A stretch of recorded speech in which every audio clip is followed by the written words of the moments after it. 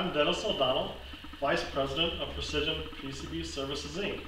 We provide sales, services, and support for the Shuttle line of BGA Rework products. Today I'm going to be showing you how to upgrade the bottom heater on a Shuttle SV550, which is one of our favorite machines. These machines come with the 800 watt bottom heater, which is pretty much good to just about everything.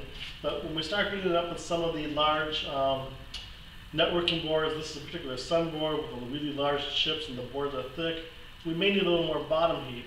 A lot of people don't know you can purchase a 1200 watt heater for these machines and put it in your machine, upgrade it, so it'll give you more efficient bottom heating for these large boards.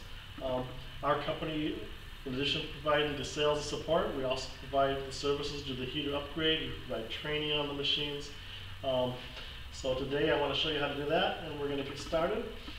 First thing we're going to need to do is we need to move the machine, and on a support that'll give us some bottom access, because we're going to be doing the work through the bottom of the machine to get the bottom heater out.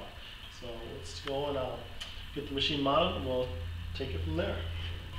Okay, so we have our machine up on a lift.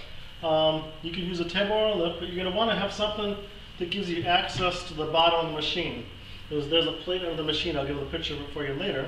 But there's a plate under the machine you're going to have to take off to access the heater motor and coils.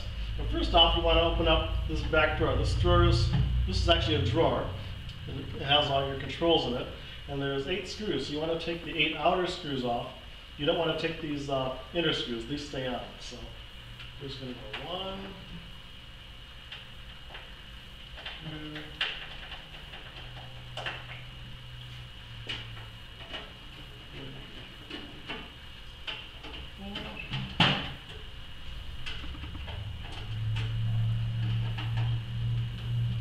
6 screws, I'm sorry. We have our 6 screws out, these 3 upper screws stay in, and this drawer slides out.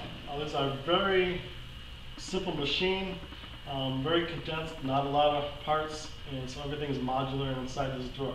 So we have our drawer open, and that's going to allow us access inside to the heater unit from here, and we'll pull our bottom panel off and it'll slide out through there.